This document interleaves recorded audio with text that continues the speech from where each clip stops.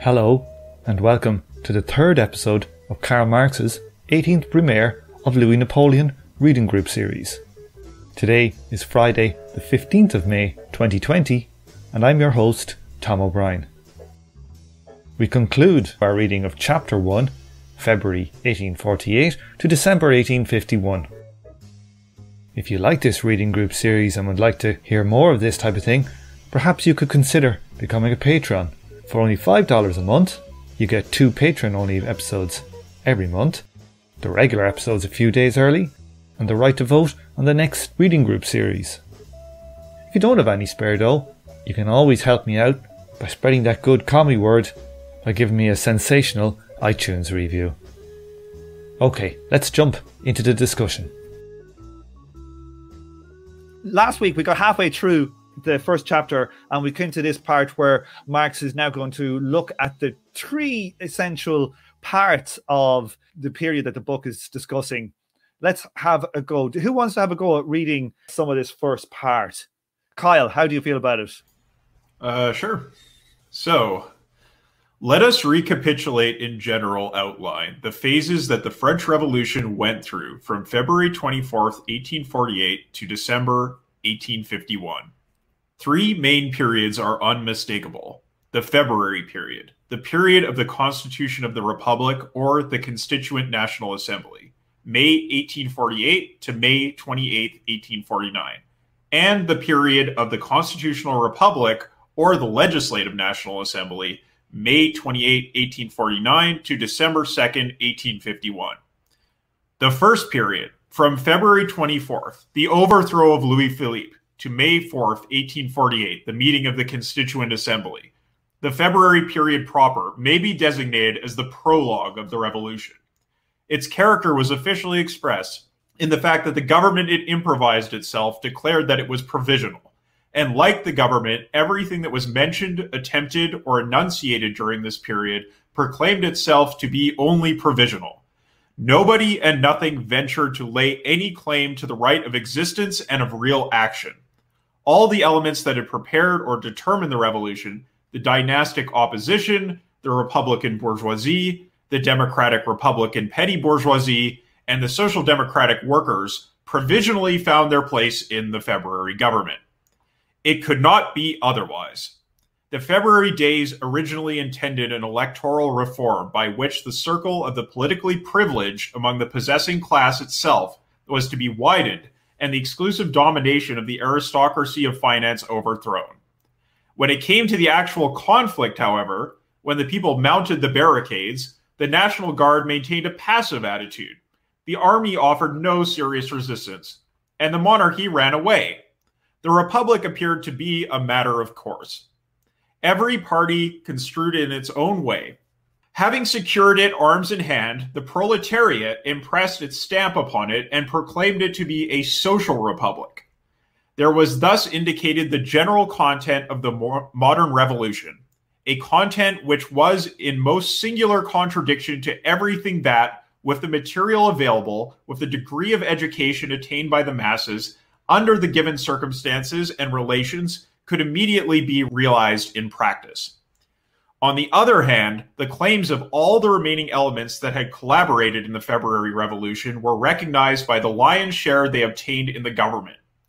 In no period, therefore, do we find a more confused mixture of high-flown phrases and actual uncertainty and clumsiness, of more enthusiastic striving for innovation and more deeply rooted domination of the old routine, of more apparent harmony of the whole of society, and more profound estrangement of its elements. While the Paris proletariat still reveled in the vision of the wide prospects that had opened before it and indulged in seriously meant discussions of social problems, the old powers of society had grouped themselves, assembled, reflected, and found unexpected support in the mass of the nation, the peasants and petty bourgeois, who all at once stormed onto the political stage after the barriers of the July monarchy had fallen. Okay, so how much of what Marx is describing here is a function of the historical memory of the First French Revolution and what happened there? I mean, we could start with barricades. I'm talking more about like, the kind of the history of, the terror and stuff, that after the initial revolution, nobody wanted to be dynamic. They just wanted to wait and have everything confirmed in an election and a vote. And that it seemed like that the memory of the original revolution took the dynamism from this revolution. Yeah, but I think Marx probably also has a point in that the social composition of the Revolutionary Party was very motley, and that did undermine what it was.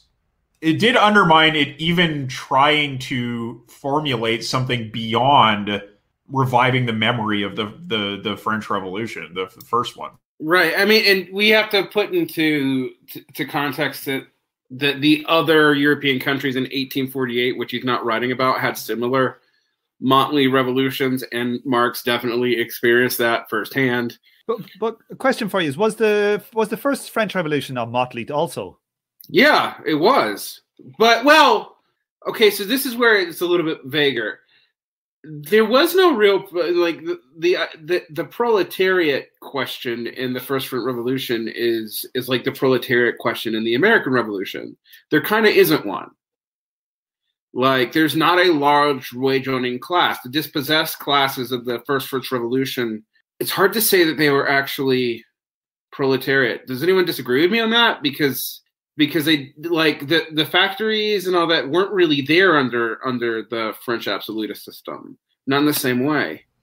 Yeah, I think that's right. And, like, there were certainly radical artisans, but that's not the same thing as proletarians. Right. Like when the League of the Just comes out and it turns into the Communist League, Engels writes that the leadership of the radical factions in France and in Germany were all radicalized artisans.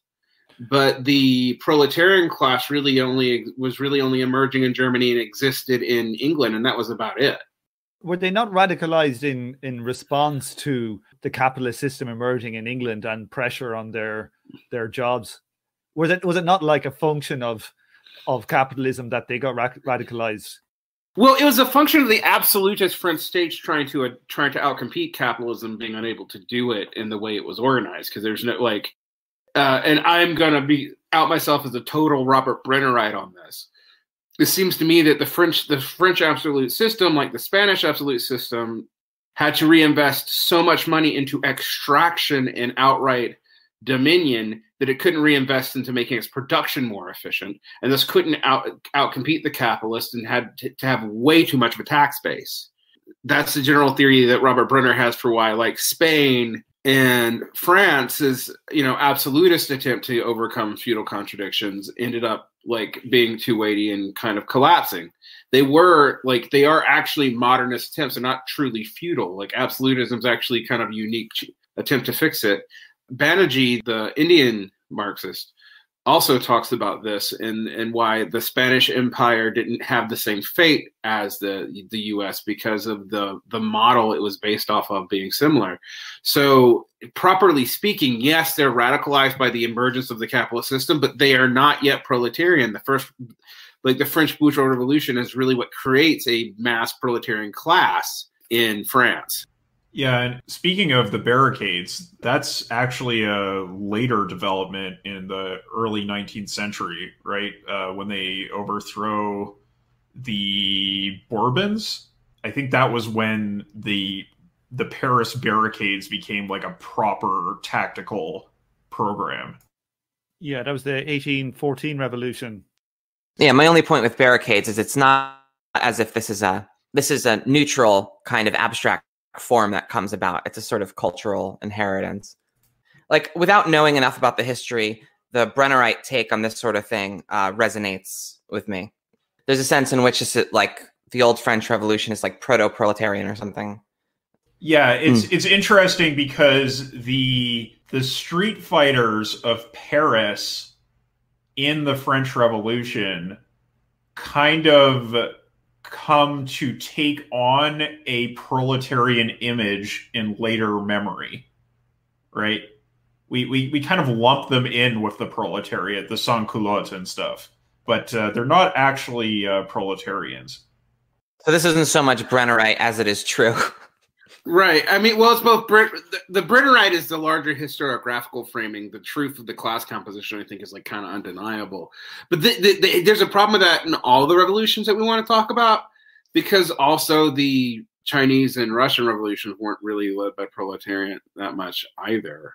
Their armies were largely, at least in Russian, maybe 60% peasant, even though the proletarians really were like pretty much all on board. The Chinese case, like I think it was like mostly a peasant army. Yeah, totally. Okay, does anybody want to talk about this sentence here I've underlined? Let me just read it. There was thus indicated the general content of the modern revolution, a content which was in most singular contradiction to everything that, with the material available, with the degree of education attained by the masses, under the given circumstances and relations, could be immediately realized in practice. So what's he saying here? Is he saying that like the proles could never have got anywhere? Is that essentially what he's saying? Yeah, pretty much.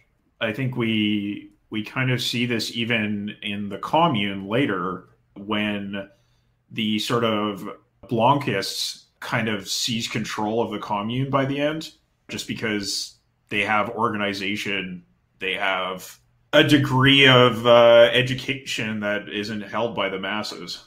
It seems to me kind of unusual that Marx thought there would be actually communist revolution in his lifetime, a successful one. Or did he? Did he actually think that, given like that most countries weren't going to be that developed proles? It really depends on what time period you're reading Marx from and how much you extrapolate early stuff into later stuff. Because by the time you're reading Capital, and during his writings, in the Critique of the Goethe program, he doesn't seem to sound like it's that close. But in the stuff before, like in the stuff pre 1848, I think he thinks 1848 is it. I really do. Yeah, this is something that he thinks is coming during his lifetime, for most of his lifetime. And then when he gets old, he's like, yeah, maybe it'll be in like 50 to 100 years, I think maybe is what he probably thought. Yeah. His time frame is not our time frame. In the sort of later phase of his life, that was during a kind of definite ebbing of revolutionary activity in Europe as well. Right. I mean, and there's kind of like an almost Thomas Aquinian like pessimism to the end of Marx's life, because I mean he basically like just puts down the Capital volumes and then doesn't really do anything but write letters to Engels for like 10 years and like kind of keeps up with the SPD. Anthropological notebooks. Weird math notebooks, stuff like that. But like he really sort of like just since to send letters to weigh in on goings on in the SPD. Did he not have a stroke or something as well though? Oh, he had bad health problems.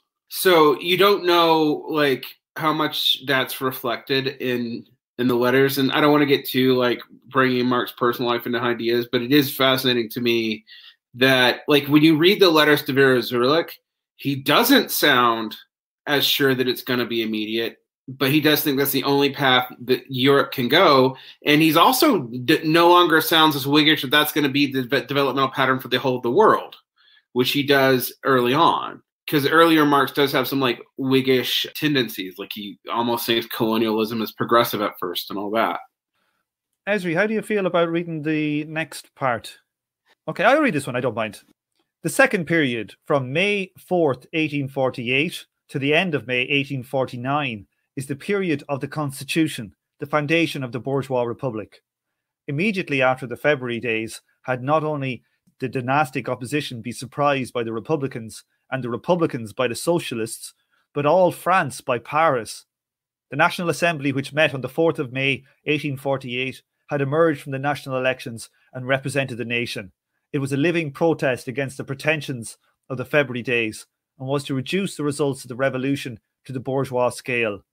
In vain, the Paris proletariat, which immediately grasped the character of this National Assembly, attempted on May the 15th, a few days after it met, to negate its existence forcibly, to dissolve it, to disintegrate again into its constituent parts the organic form in which the proletariat was threatened by the reacting spirit of the nation.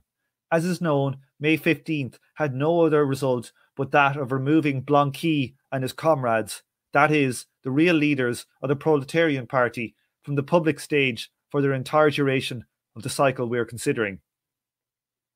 Okay, people might remember we discussed Blanqui in the Mike McNair reading group strategy. He was kind of like the benevolent socialist dictator dude from Marx's time. Okay. It surprised me to see Blanqui getting the shout out from Marx as the real leader of the proletarian party. Oh, yeah, he was. I think that the debates between Blanquists and Marxists have to do with tactics, not with Blanqui's role in the French Revolution. Let's keep going. The bourgeoisie monarchy of Louis Philippe can be followed only by a bourgeois republic. That is to say, whereas a limited section of the bourgeoisie ruled in the name of the king, the whole of the bourgeoisie will now rule in the name of the people. The demands of the Paris proletariat are utopian nonsense, to which an end must be put.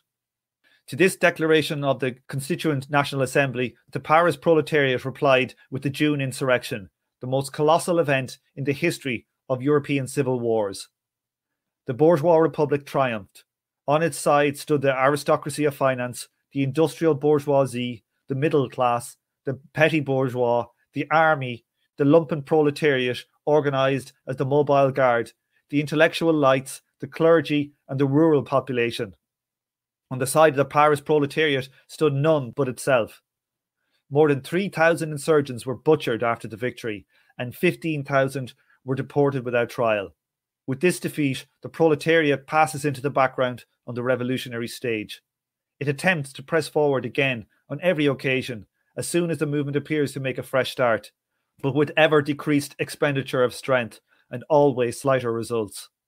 As soon as one of the social strata above it gets into revolutionary ferment, the proletariat enters into an alliance with it and so shares all the defeats that the different parties suffer one after another. But these subsequent blows become the weaker, the greater the surface of society over which they are distributed. The more important leaders of the proletariat in the assembly and in the press successively fall victim to the courts, and ever more equivocal figures come to head it.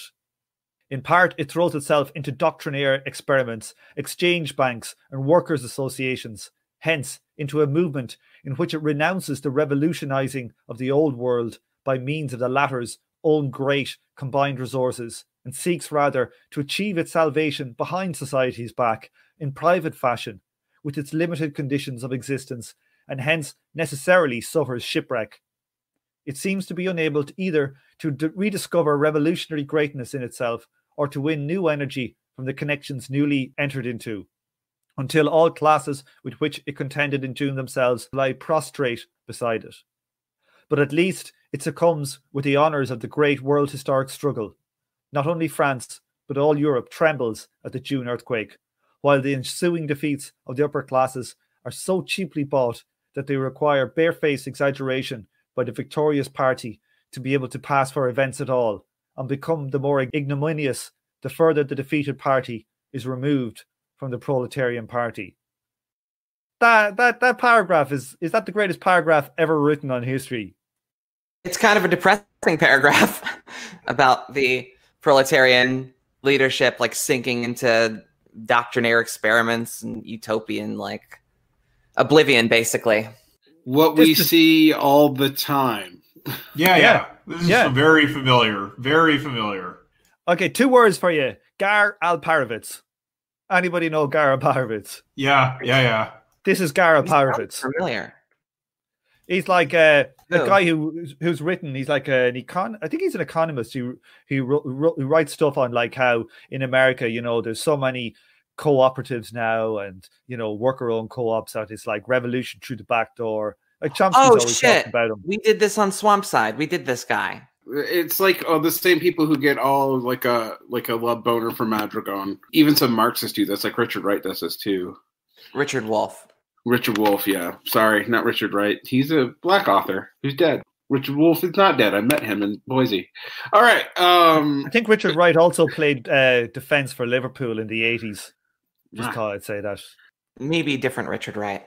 Maybe not.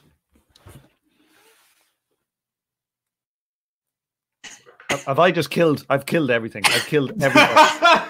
You just gave me coronavirus, Tom. It's like the first time I've ever mentioned sport, and everybody just died. What a group of nerds! Sorry, Well, you mentioned mentioned you mentioned not only sport, you mentioned British sport, which like we could give two shits about. Well, Hey, I Kyle listen said to British stand-up comedy. I have a passing acquaintance with some terms of cricket. Kyle is in the colony still. They probably watch British sport. Actually, you'd be surprised how little we watch British sport. Yeah. Because, basically the cultural supremacy and domination was handed over quite officially, well, semi-officially, from the British to the Americans during the end of the Second World War and slightly thereafter. So Canada became, very America-focused and not British-focused. You go to somewhere like New Zealand, and it's a very different story. They're still totally 100% into British stuff there. I mean, I was in the car the other day, and we were going to the airport to fly down to Colorado. We heard that hockey practice was suspended for the whole league, and then we were like, "Oh no, it's real now." Yeah, that was my response too. And the NBA and the NFL, we're like, nope. That was wow. I come from the state that literally has the major like patient zero for our state is actually the reason the NBA canceled. So Utah lovely. Jazz. Yeah. Jazz, yeah. Like it affected me personally. Oh my God. No, it really did affect me personally. Like not just that, everyone calls it lockdown. So yeah, I hate sports right now with a passion. It's not very pro of me though. There's few things more pro-y than giving a shit about meaningless things that like sports, but Consider the role of the individual in history. All right. And you look at that guy that touched all the mics in the Utah Jazz. I hate you. Okay. Let's get back to the goddamn No text. problem. Yeah. Oh, the Irishman's going to talk to us about getting back to the text. Okay, go ahead. And we're all too diseased to focus. We're at a low ebb today here, a low ebb. So basically, when the election came back in, the parliament that came back from the first elections was a lot more conservative than the revolutionaries who led it. And the proles in Paris pretty much figured this out pretty much straight away, and they decided to have another secondary revolution. And they got absolutely goddamn slaughtered, worse than anything that was ever done in the terror or anything like that. But it's not remembered. It's funny why it's not remembered. Why do people think it's not remembered? I think it's overshadowed by the Commune.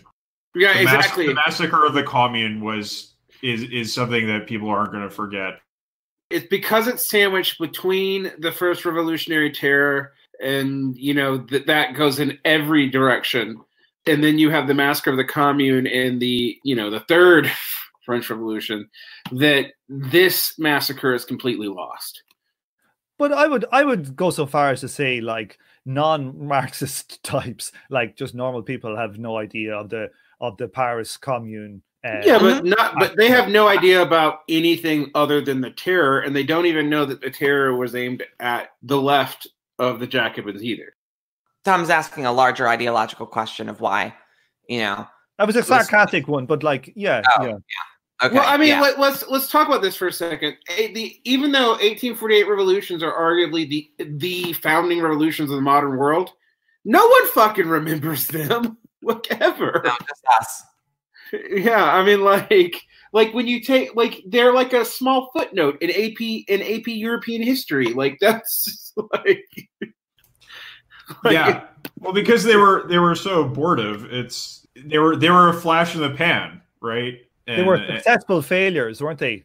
Yeah. They create modern liberalism. And they also create almost all the modern European nation states except for France and England. So it's like... Yeah. They're really consequential. It's just like kind of inherently deflationary. I think they kind of only... It's interesting. They kind of only explicitly frame subsequent history for leftists, but they really do frame the terms of debate going forward for pretty much everyone. Well, you look at the German left during this period, and it's truly shambolic. The whole thing was a disaster. Well, let's have a look more into this. The sentence he starts off with here is the bourgeois monarchy of Louis Philippe can only be followed by a bourgeois republic. So is that a law by Marx? No. This is like speaking with the voice of the bourgeoisie. That's like when he switches to this declaration of the Constituent National Assembly, the Paris proletariat replied with the June insurrection. He's kind of framing that previous statement as like, well, this is the sort of common sense of the bourgeoisie, and this is what the proletariats did in response. Yeah, he's throwing his voice. Or maybe not. You don't think so? I'm not sure. Let's chew on this. I really think this is Marx throwing his voice, as you said. I don't know. I mean, like the utopia. Like, let's look at the next statement. The demands of the Paris proletariat are utopian nonsense. I think it's a bit of both, to be honest. I kind of feel like he's saying something like, that the bourgeois monarchy pretty much has to be followed by something like that on average. And, like that's the kind of step that you should expect. Now, I don't think it's a hard rule where he's saying like it definitely has to go next, but like I don't. Yeah, development. It is somewhat ambiguous. I do think though that like when we look at the whole thing about the poetry of the past and the poetry of the future, there's a way in which going to a bourgeois republic would kind of be reiterating the phase of the first revolution. Right? It's not exactly the same because at that point they didn't have a bourgeois monarchy, but it's still kind of falling into a similar pattern. The interesting thing, though, is that he does say in the previous section that the proletariat was not ready to rule. So there's a real ambiguity here in terms of what is being said. Well, let's go back to the ambiguity about Marx and like bourgeois revolution in general, right? Because that's an ambiguity that he has going all the way back to the 1848 revolutions, where he does see the bourgeois subjectitude as highly revolutionary, and early bourgeois thinkers and revolutions he actually praises a lot. I mean, think about when he compares Adam Smith to Prohune and like talks about how degenerate the later bourgeois, petty bourgeois thinkers were. But it's also hard to square with stuff Marx says in other places. Like I mentioned those letters to Vera Zorlich because they're really, really, they kind of take the singular teleology of all history out of Marx. But maybe we should really go into this paragraph before we really discuss it. Do you want me to read it, Tom? Well, I just kind of wanted to discuss a little bit more first. Just this bit here. Okay, let me just read this line here. Mm-hmm. On its side stood the aristocracy of finance, the industrial bourgeoisie, the middle class, the petty bourgeois, the army, the lumpen proletariat organizes the mobile guard, the intellectual lights, the clergy, and the rural population. Sometimes people, and certainly I'm kind of guilty of it, saying, oh, it's the workers and the capitalists. Like Marx is not a crude class. He doesn't have a crude analysis of class. Like sometimes, I know we always shout out Mike Duncan podcast, but he sometimes, I think, says that Marx has quite a crude understanding of the classes and how people act. Yeah, well, I think that's because he's offering off a liberal historiography of Marx and not actually dealing with how complicated this is. Because most Marxists, frankly, even a lot of good ones don't. I mean, when he points out that like the aristocracy of finance is separate from the industrial bourgeoisie, and that the non-industrial bourgeoisie, by implication, is also separate from the industrial bourgeoisie. That the middle class, whatever that is, the petty bourgeoisie, the army, and the lumpen proletariat are all organized in certain, in the mobile guard. That there's actually a whole lot going on. One of the problems that I had when I tried to systematize Marx, because I always thought Marx was systematizable, and everyone talks about how all of his classes are defined by production, and for the most part, they kind of are. But actually, they're not. Like, it's not actually that clear. So, if you define the working class and the bourgeoisie are defined by their role in production, the lumpen aren't, clergy aren't. What counts as lumpen isn't, and that's like something that Marx kind of under-theolizes and just sort of accepts. Clergy kind of are, really, aren't they? They're an ideological class. But what about the intellectual leaders? Like, what the thing is, if they're an ideological class, they're not a productive class. I don't think ideological class is what's being stated here. The clergy had a specific relationship with the state. So if it's not ideological so much as it is, there's like political niches. Yeah, like Derick, I think that's kind of what I mean. I think, you know, like it's some kind of weird. It's a relationship to state power, though. It's not a relationship to ideas. But also a relationship to their own material, holding on to their, literally their abbeys and their land and all that. So it does have a kind of production relation as well. Yeah, like intellectual lights, who do they clearly, like, yeah, they have patrons, but their patrons are all over the place. They don't have a singular clear class interest. So, like, listing off the class interests like this actually indicates that, like, in this one scenario, almost everybody, but maybe the peasants, although they kind of are too, if you actually read the history, are against the proletariat in France, like all the other classes. And if you read the manifesto, for example, a lot of those classes, including the petty bourgeois, are easily proletarianized. Like their interest could be in the interest of the proletariat, but at that moment, they are not. And that's kind of huge. So I really like the bit, now we talked a bit earlier about, talking about going behind people's backs and organizing. Like, is that not just, the rejection of politics, of anarchism or stuff like, that's kind of a very key criticism of modern left. It's just, when I read this, every time I read this bit about, trying to achieve the revolution behind its back, that's kind of, is that not just the most damning statement about modern leftism? Well, modern NGOism leftism tends to be either technocratic or Blanquist, frankly. Or Lassallean, which, doesn't come up in Dick's text, but comes up elsewhere. And those are all ways to try to backdoor through. Lassalleanism tries to piggyback on the development of a national bourgeoisie and a national state. Blanquism tries to do it by basically a covert terror campaign, just like Bakutanism does. The others are like, they're all kind of one neat trick views, like the NGO view. That's like, we're just going to kind of, NGO our way till we deal with this one issue and then somehow, impossibilist up when that fails, or when we get it, we can switch and show our real agenda. But like, honestly, and I know my Leninist listeners and know my ambivalence about Lenin, but like that's the lesson most people learn from Lenin, kind of, even though the Bolsheviks didn't do it that way, ironically. That seems to be what everyone thinks we should do. Is it's always some trick.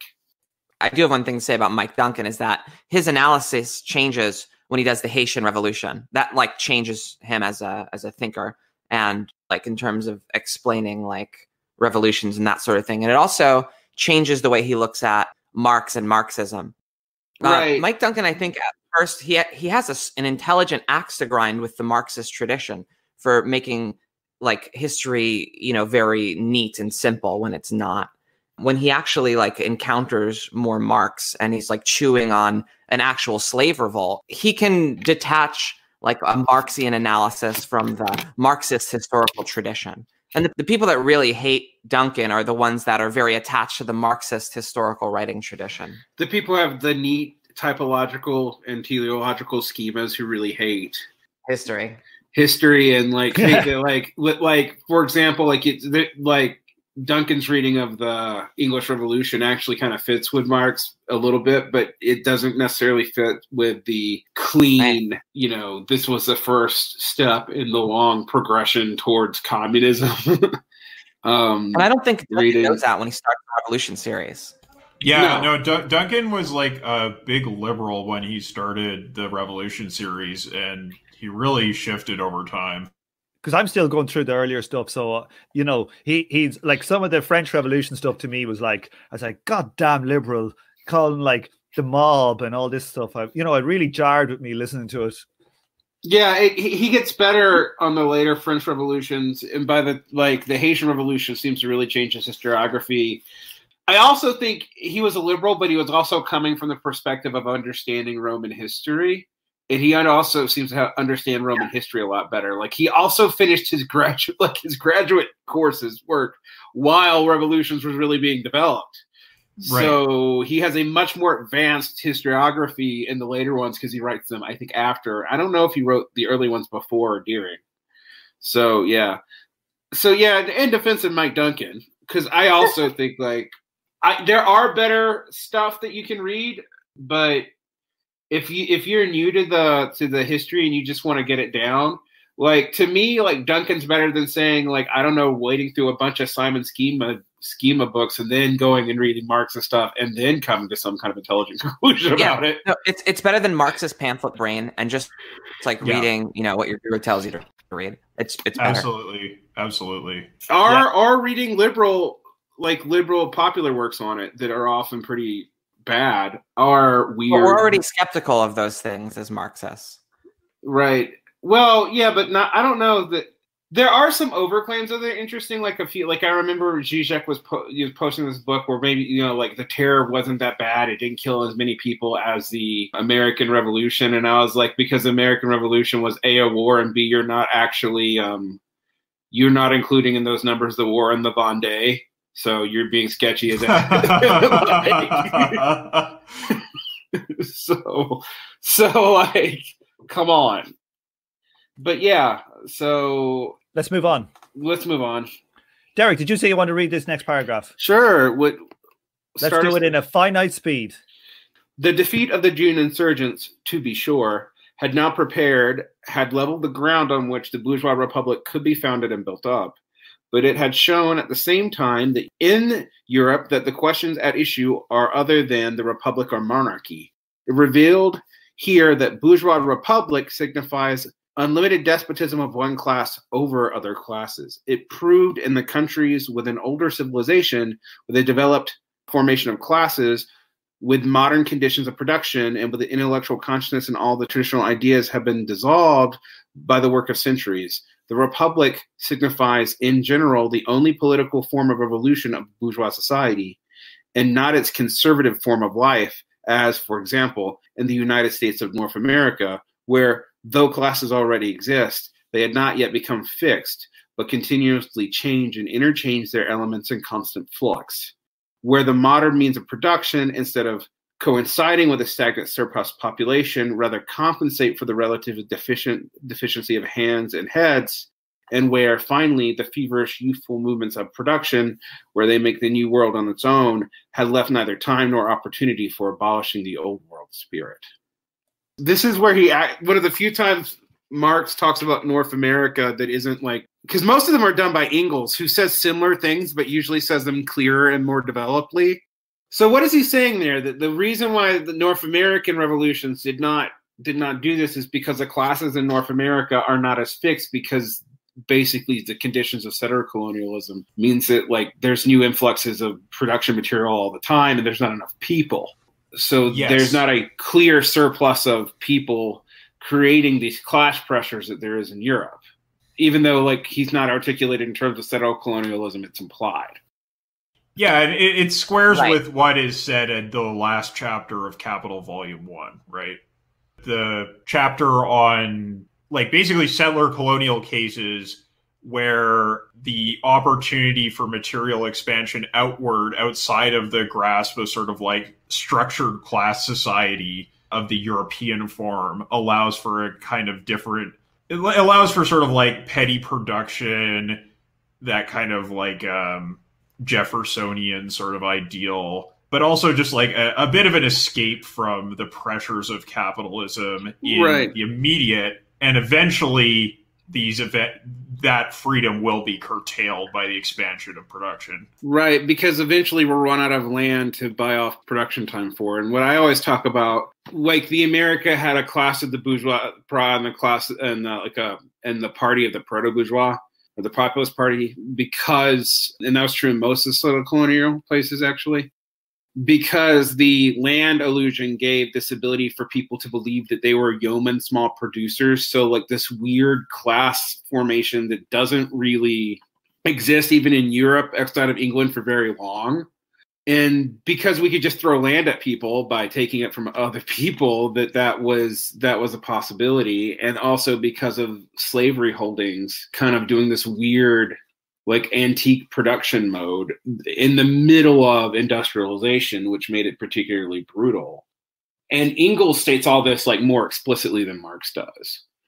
Marx kind of talks about it as like a holdover of land problems, but Engels like goes into like, well, you know, most Americans don't really see themselves as proletariat because they have this land to believe that they're a yeoman class and they come from this English tradition that existed just prior, but isn't really a true thing in England, but kind of can be true in the United States for now, but won't be forever.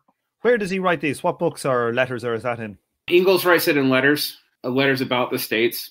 To anyone in particular, or?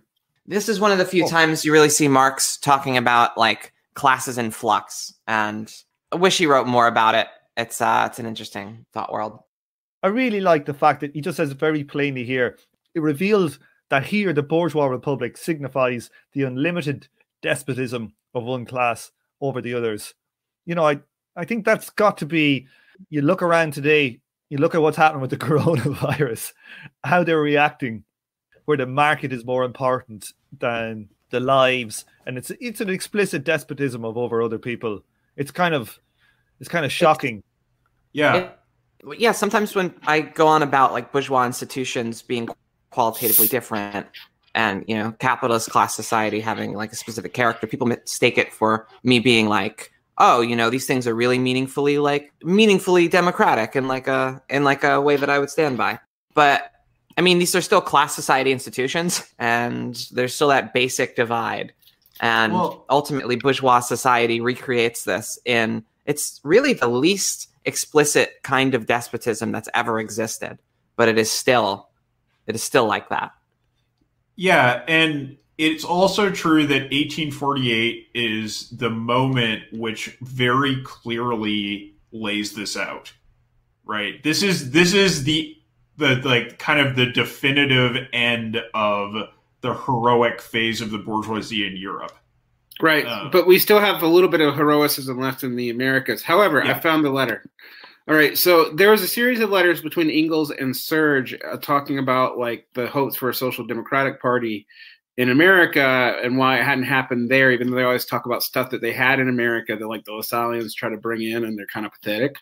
And it was Serge and Kautsky talking together, and I'll read this specific. He was writing from London in 1892, and he talked to a lot of Americans to do it. And he was talking about also the ossification of the two parties in America. So this is actually it hits on all of it. There is no place yet in America for a third party, I believe. The divergence of interest in the same class group is so great that in tremendous areas, the wholly different groups and interests are represented by each of the two big parties, depending on the locality, and that each particular section of the possession class has its representatives in each of the two parties to a large degree. Today, big industry forms the core of the Republicans on the whole, and the big landowners from the South form the Democrats. The apparent haphazardness of this jumbling together is what provides the splendid soil for the corruption and plundering of the government that will flourish there so beautifully. Only when the public land, is completely in the hands of speculators, and the settlement of the land has become more difficult or falls prey to gouging, only then, I think, will the time come with peaceful development for a third party. Land is the basis of speculation, and the American speculative mania and speculative opportunity are chief levers which hold the native-born worker in bondage to the bourgeoisie. Only when there is a generation of native-born workers that cannot expect anything from speculation, that's a side note, will there be any more that we have solid a foothold in America. But, of course, who can count on peaceful development in America? There are economic jumps there, like political ones in France. To be sure, they produce only momentarily retrogressions. The small farmer and the petty bourgeois will hardly ever succeed in forming a strong party. They consist of elements that change too rapidly. The farmer is the migratory farmer, farming 2 or 3 or 4 farms in succession in different stages and territories. Immigration and bankruptcy promote this change in personnel and economic dependence upon a creditor who hampers independence, but also make up for the splendid element of politicians who speculate on their discontent in order to sell them to one of the big parties afterwards. The tendency of Yankees who are rehashing the greenback humbug is to result their theoretical backwardness and their Anglo-Saxon contempt for all theory. They are punished for this by the superstitious belief in every philosophical and economic absurdity, by various religious sectarianisms, and by idiotic economic experiments, out of which, however, certain bourgeois cliques will always profit. And there's another letter where he talks about the yeoman farmer thing in more detail, but that's what I was thinking about. They saw it. Yeah. That's a quote I was hawking around during the 2016 election to people. it's made their hair stand on end because it resonates. Although, what is this greenback humbug? Isn't that like paper money? Yeah, like yeah, that's the greenback. Yeah, that'll never work. Yeah. Greenback humbug, paper money, and also MMT. Don't forget bringing back the silver standard or bimetallicism, another great one from that era. Absolutely. Okay. Here we are. During the June days, all classes and parties had united in the party of order against the proletarian class as the party of anarchy, of socialism, of communism. They had saved society from the enemies of society. They had given out the watchwords of the old society: property, family, religion, order, to their army as passwords, and had proclaimed to the counter-revolutionary crusaders, "In this sign thou shalt conquer." From that moment, as soon as one of the numerous parties which gathered under this sign against the June insurgents seeks to hold the revolutionary battlefield in its own class interest, it goes down before the cry: property, family, religion, order. Society is saved just as often as the circle of its rulers contracts, as a more exclusive interest is maintained against a wider one. Every demand of the simplest bourgeois financial reform, of the most ordinary liberalism, of the most formal republicanism, of the most shallow democracy, is simultaneously castigated as an attempt on society and stigmatized as socialism. And finally, the high priests of religion and order themselves are driven with kicks from their Pythian tripods, hauled out of their beds in the darkness of night, put in prison vans, thrown in dungeons, or sent into exile. Their temple is razed to the ground, their mouths are sealed, their pens broken, their law torn to pieces in the name of religion, of property, of the family, of order. Bourgeois fanatics for order are shot down on their balconies by mobs of drunken soldiers, their domestic sanctuaries profaned, their houses bombarded for amusement in the name of property, of the family, of order. Finally, the scum of bourgeois society forms the holy phalanx of order, and the hero Krapulinski installs himself in the Tuileries as the savior of society. Booyaka Shah. I'm telling you, Kyle, Ezri has really laid the gauntlet down to your reading style. I can't wait to see what you're going to have to do to come back. Yeah, there's no French here, so it was all good. This is my favorite paragraph of Marx, probably. You asked before, good. Tom. Literally, it's every paragraph in this goddamn opening chapter I go, that's the best one ever. Like, it's very hard, like, reading the stuff about everything is socialism or communism after going through the British election there last year. It's just like, literally, it's exactly like what was said. So I wanted to, because I have some anti-political stuff on my mind, this whole like Marxist valorization of society, though, seems to be like kind of not a thing here. What do you mean, Derick? Explain that. Marx doesn't valorize society here. The saviors of society are the bad guys. Like, the society becomes a conservative watchword. Marx sees a tendency to focus on society and social order, not just political order, as a conservative tendency. Which would make sense because all of history is, the movement of class struggle. It's a series of modes of production. Like that makes sense. Kyle, do you have anything to say on this final paragraph? I mean, aside from the excellent formal structure it's got, and really showing the logic of the bourgeois strategy and like how it successively defeats itself again and again until finally we get autocracy. That's really impressive. I just wanted to mention this character Krapulinski. It comes from this poem, The Two Knights. He's basically as it says here, a dissolute aristocrat, but he's like a Pole who's been kicked out of Poland and just kind of in his cups and, despairing about life, but saying, oh yeah, it'll eventually work out. We'll get Poland back someday. Our sons will get it for us. And of course, he's referring here to Louis Bonaparte here, right? Who was also a dissolute aristocrat of a sort, right? He's known for gambling, as was mentioned earlier in the text.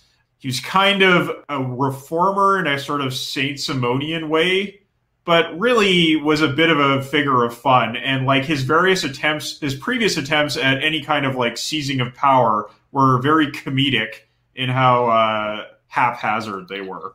Right. And while I often don't agree with vulgar Marxist reading of fascism, I will say one of the interesting things that they see in both Marxist authoritarianism, i.e. Stalinism, because Trotsky has called that Bonapartism, and also in fascist and right populist authoritarianism, which get called Bonapartism, is that it often is from this sort of like deracinated elements of society that form their parapolitical base. That a lot of these figures are also clownish when they first emerge and then end up killing a bunch of people. The interesting thing, though, as well from that is that, like, the Bonaparte or whoever comes through, like, even though the bourgeoisie lost kind of control, they were still happy with him. They could get on with doing their business. And if we look at, say, Stalin, like, the actual like communists or the socialists, even though they had their problems with him, they were probably happy that he was going to, even in a clownish fashion, do the things that they wanted. There's something kind of, I don't know, parallel about the two situations. Well, the class composition is different because Stalin is like liquidating a bunch of these classes, like, literally doing like some like mass murder to get rid of them. He's coming up on the back. But strangely, that obscures this dynamic that is totally there. I don't know, because I agree with you, but in order to make this argument, you have to basically talk about the way that the Soviet Union tries to substitute for those classes, like the state, like especially the Stalinist apparatus, like but they also it's most monarchical. But they also emerged from those classes. Like, this is the other thing you have to look at with that element of the Bolshevik leadership. They come from the classes that they're complaining about, almost to a man. They almost all come from relatively well-off peasant backgrounds and stuff like that. Now, I don't believe that your birth class is totally dependent on, totally determinant on your personality or whatever, but that is not lost on me. And the other thing about Soviet society, and one of the reasons why I think a simple state capitalism argument doesn't really hold for it, and more complicated ones might, but is that bourgeois power is not really there. It is substituted by the state, as of these other classes, but there's also not really a clear proletarian interest because they're not truly wage earners. So that these other factions and tensions rise up that explain the class conflict within the Soviet Union. So it is an analogy to this, but it's not a perfect one. And it's hard to know what Trotsky was aware of. Also, Trotsky, I don't want to sound like a total Trotskyist. He, for a long time, gets stuff wrong. Like, you can hear him railing against Bukharin and thinking Stalin might be reformable, in the 30s. So, he was wrong there. So I don't want to say it's perfect. But the tendency, one of the things that late Trotsky says is, he doesn't think that it would have been a whole lot better if he'd have been in charge of the Soviet Union because of the class formations of the Soviet Union and the need to keep petty proprietors as a core of the technocratic leadership would have led to him being a Bonapartist figure too. Which is very contrary to the usual folk understanding of Trotsky, right? Yeah, I mean, even Hillel Tickton, who should know better, thought Trotsky was wrong about himself there. He just thought Stalin, Stalin was uniquely historically bad. And Hillel Tickton has also been asked not to speak on his opinions about politics by the CPGB because of, I wonder why that is, actually. I think they say it's because he has kind of ortho-trot sort of tendencies and ortho-Bolshevik tendencies, but I kind of wonder. Well, I think he probably does, except that he is willing to say Trotsky is not ortho-Trotsky enough, which is kind of funny. Well, didn't Marx say he wasn't a Marxist? Yeah, but too impossibilist. So something that resonates with this kind of Bonapartist stuff is the way that, and I understand in historical context that anarchism and socialism hadn't had their big split yet, yada, yada. First International, I know. But here, All classes and parties had united in the party of order against the proletarian class as the party of anarchy, of socialism, of communism. How in the revolution, these things are all going to be kind of part of one thing. Like, these aren't like tendencies that are going to be easily kind of like delineated and separated. Well, I mean, one of the things I talk about, I'm going to, on Pop the Left soon, I'm going to do an episode of Ferdinand Lassalle, assuming we don't all die. One of the things I realize is like, one of the things that pissed Engels off at Kautsky, even though Engels largely endorsed the Alfred program, was that one of the same things that Marx critiqued Lassalle for was over-reliance on the state and nationalization for their socialist programs, which I find fascinating because before 1848, Marx was pro that too. Mm-hmm. Right? If you actually read the Communist Manifesto, like there's a whole lot of nationalization stuff in there. After 1848, he's not. And he was much more sympathetic to general stateless actors, although he, you know, later on he forms a kind of stage theory about removing the state. But at this point, like, he's very frustrated with nationalizations and state projects. Is there any kind of general stuff people want to say or anything more on that last final paragraph? We could talk about how the slogans of, you know, these anti-socialist property, family, religion, order slogans end up becoming an engine for bourgeois fanatics for order. Well, they're the same slogans that still exist today, aren't they? They're nearly identical. Mm-hmm. Yeah. Yep. No change in content. Like, literally zero change in content. Or zero change in form, maybe a huge change in content. Like, what they mean by family is something very, very different than what it meant that. That's true. That's true. And what do you mean by that, Derick? Well, the nuclear family is not the family that they would have been fighting to keep together. They would have been fighting something more like the clan patriarchal model. And one of the reasons, you know, for that is interesting because it's a different time period of bourgeois production where, you know, an agrarian family and getting around like wage labor and all that isn't going to be useful to you, whereas back then it still would have been. So what I love about this is it points out that while the content doesn't seem to change, it's actually so damn vague that it can pretty much always be appealed to. But the form of the family is different, and, you know, property now includes like property includes a server farm or something, and, you know, order might include drones.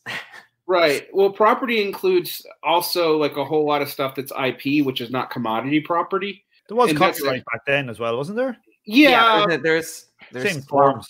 Well, yeah, but it being used in the way we use it, they didn't see that. We didn't see that till about 30 years ago. Like, the fact that increasingly everything is in the form of rents, like, that's a way to get past the declining rate of profit and commodity production, is to just lock everything in rent form until the economy crashes. Well, it's not, because you can't. It's just a way of siphoning surplus from certain sectors. It doesn't overall increase the rate of profit. No, it doesn't, but it does make it seem like there's profit. It's a pretty good deception mechanism. Yeah, in certain sectors, yeah. I.e. tech, and i.e. finance, where like half of us work. Yeah, it's just a monopoly, isn't it? Monopoly power. Okay, well, there's one thing I kind of wanted to say. I can't remember where it was we were talking about it. Like, maybe it was when we were talking about like the weakness of the July monarchy, but like, it kind of reminds me of just looking at the Sanders stuff at the moment. I know this sounds maybe cringy, but like the Democratic leadership itself just seems like, the party itself just seems like really overripe and ready for something to happen to it. Any instincts from reading this stuff on American politics? Wanted to be Krapulinski but couldn't pull it off.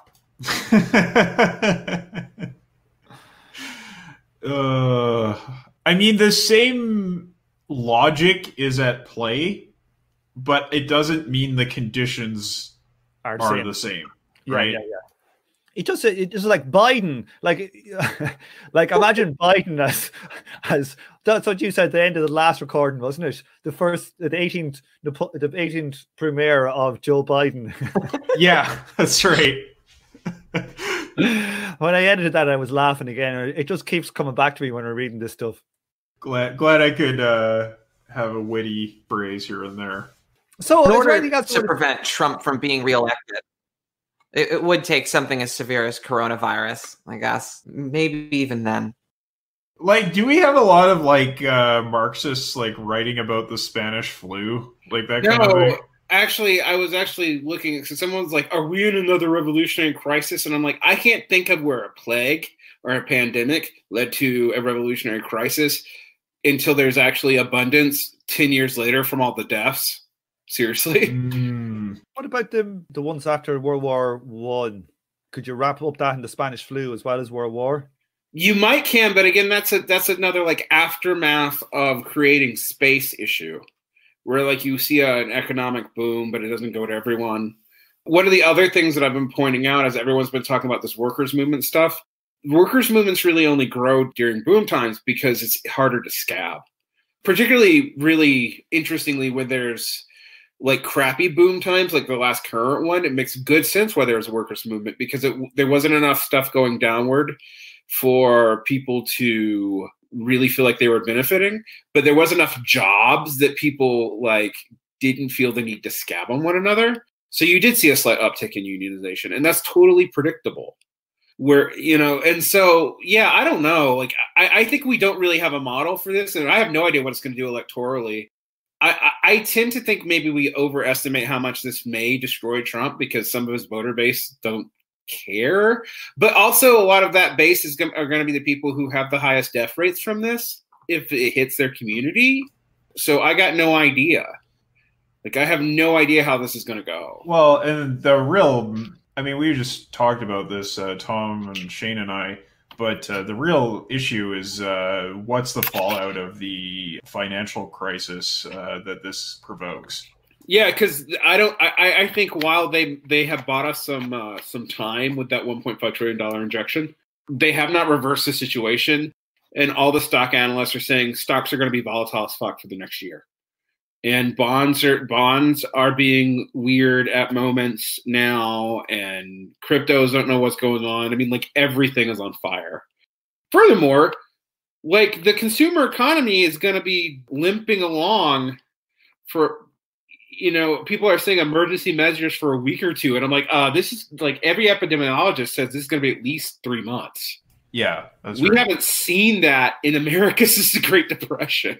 So, and in Canada either. And I don't think Europe's different because the world wars caused that, but we didn't even stop down for that during the world wars. So I don't know.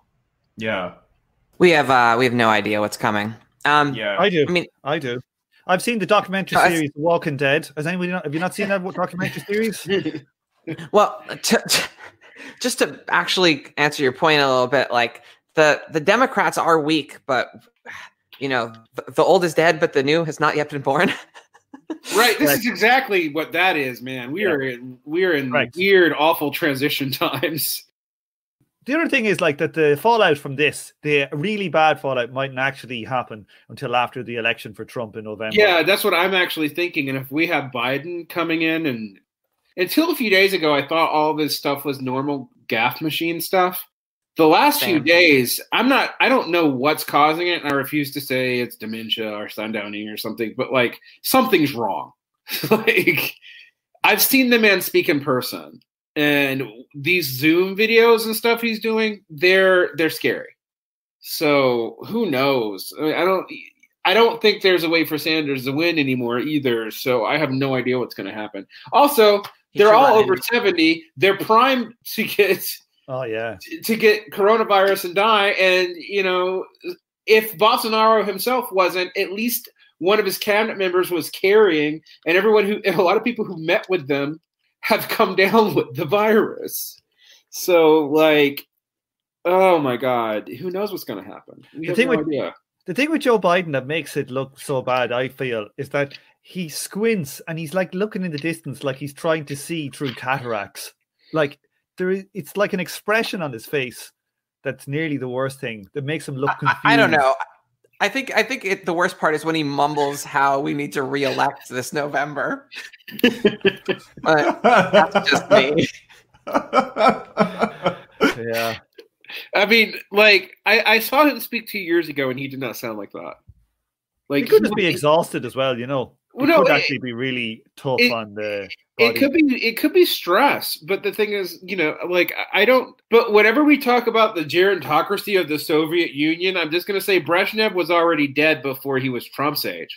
Like our gerontocracy is gerontocracy or whatever. The best that science will allow. Yes.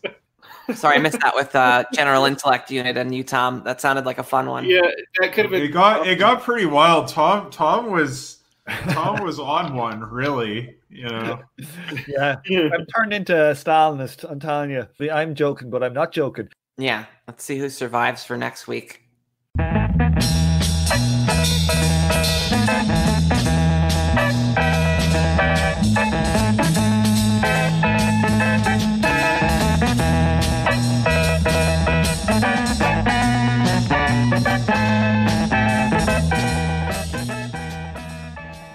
On this episode, you heard the theme tune The Order of the Pharaonic Jesters and Night of the Purple Moon by Sun Ra and his orchestra.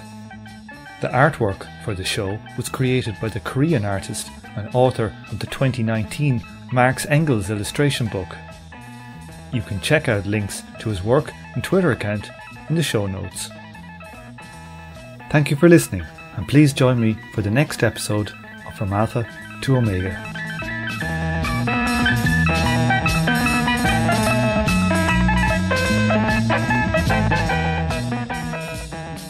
This show is a member of the Emancipation Network, a Marxist podcast and research collective.